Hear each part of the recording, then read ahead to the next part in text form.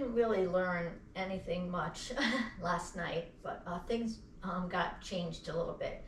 When we're in the circles, instead of doing that stomp, pop, ball change, stomp, pop, ball change 3 times, we're doing it once. And the inner circle is going to go to the outer circle will go to the inner circle. And then it's going to be a step where you're going to make your arms go over and around onto your knee once, and then go around to the other side.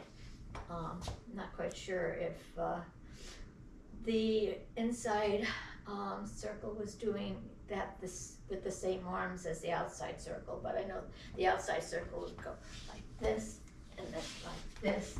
And so actually when you finish, the outside circle is going to be facing towards the front. And then the inside circle, they're facing towards the center, and they're going to just do a turnaround like this for a count of 4, 1, 2, 3, 4. Then the outside circle is going to do 5, 6, 7, 8, and facing the front. Then you still march 8 to get into the 4 rows. And then when we get to the step, shuffle, step, heel, shuffle, step, heel, step, pull back, step, pull back.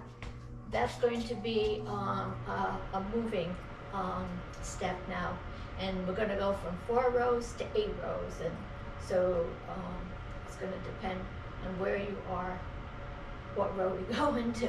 But anyway, so you just go shuffle, step, heel, shuffle, step, heel, and just travel. And that's all we really learned.